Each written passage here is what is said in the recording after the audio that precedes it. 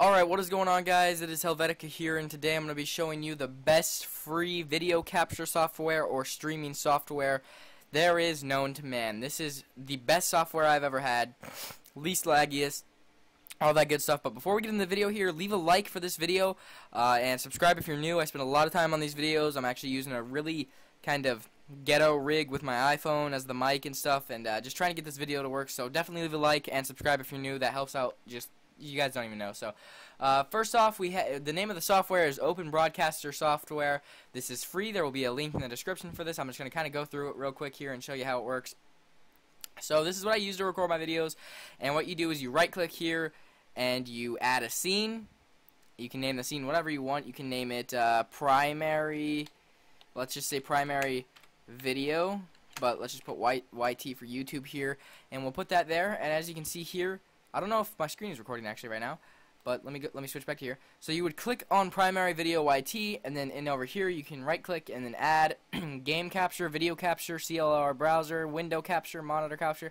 What this basically does is allows you to, if you click game capture, it'll bring up a list of, like, say you're playing Minecraft or Grand Theft Auto. It'll show that, and you can click on that, and it'll only record the Grand Theft Auto screen. So if you minimize that, it's still recording Grand Theft Auto and all that good stuff. You can do window capture, so it just records a certain window, like Google Chrome, your browser, Steam, Spotify, whatever you want it to record. And monitor capture, which is what I'm using right now to capture my whole screen. It shows everything I'm doing. I can click on any window, and it captures everything I'm doing, which is great. And the settings option here, we can go into settings. I'm just going to do a little quick rundown here just so you guys can get set up. First thing, we have general, language, blah, blah, blah, encoding. You guys can mess with this how you want, set it up to whatever encoding you guys like. Broadcasting, this is where the broadcasting comes in. So live stream, file output only, you can actually change that. I think I have mine set to live stream right now because I was live streaming, but change it to file output only, and you can have a bunch of settings to where the file gets put. Right now, live stream is here. We have Twitch, YouTube, all this stuff. And what you'll do here is you get the key from the website, like Twitch, put it in here, and start it up, and you'll be able to start the stream. And I'll show you something else here really quickly, too, about streaming. But next up here, we have video. I record in 1080 pixel, 60 FPS, resolution downscale, blah, blah, blah, all this good stuff. Change that to your liking. Audio, click here, change your microphone.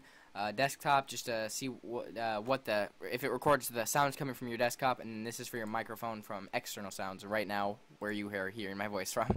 So hotkeys, you can kind of mess with those how you want.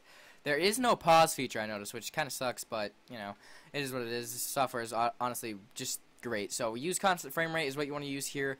Unless you guys know what you're doing. So this is all, set up for you. Quick sync encoder. Don't really know much about any of this. Microphone noise gate. You can change that to your liking. Scene switcher. Blah, blah, blah, blah. All that good stuff. And also, there's a preview stream button here. You see this? See this right here? This kind of looks weird, right? Well, let me put this down. See? That's showing me what I'm recording right now. If I were to click preview stream, it would show that, and, you'd be able to see that, hey, look, it's going to work when I record. I do have something down here that's a little bit stretched. I don't know what that is. It's only showing up here, though, and it will be there when I output the video. So that's kind of weird, but other than that, this is honestly the greatest capture software. You can use it for gaming, tutorials, desktop showing, whatever you want to use it for. It works extremely well with audio devices, file formats. You can put it out. See, I'm recording at solid 60 FPS here. Drop frames 0%, and it'll be output into this folder right here, which is really cool. You can change that, I'm pretty sure. And yeah, there's a lot of options. It's very simple layout once you get to know it. You just right click, make a scene, come into here, right click, and then add monitor capture, window capture, any of that. I'm sure you guys can figure it out. If you need any help, leave a comment below, and I'll try my best to help you out with this. But that's going to do it for this video. If you enjoyed, like I said, leave a like. These videos take a lot of time to make, get everything set up. I'm using kind of a ghetto rig right now, like I said. But yeah, if you guys enjoyed this video, leave a like. Thank you so much for watching, and I'll catch you guys in the day after tomorrow's video. Facade. Have a great night.